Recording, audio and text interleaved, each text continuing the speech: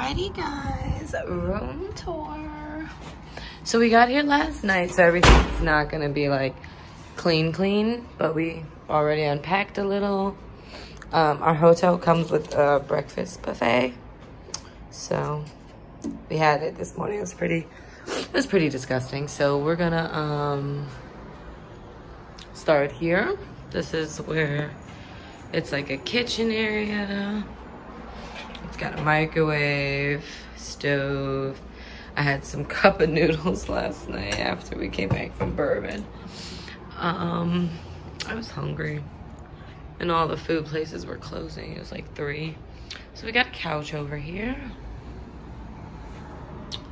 We've got a nice king size bed that we slept in. Sorry it's not made, but you know how vacation goes.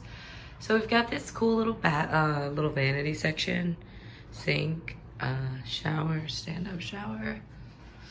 It's pretty spacious. I mean, from the outside, this hotel doesn't look that big, but it's pretty big. So right here, I'm gonna take you guys outside. This is our balcony view. So we have a neighbor right here. We have a little bench that was inside, but we brought it outside because they had it outside. So right here is our view. We're staying at the Homewood Suites. So right here in our hotel is a view of the cemetery that Marie de Laveau is buried in. All the cemeteries are closed as of right now, but that is a view of the cemetery, which is so alarming because last night when we arrived, I was like, oh my God, the air around here is so thick and heavy. Like, I can feel stuff.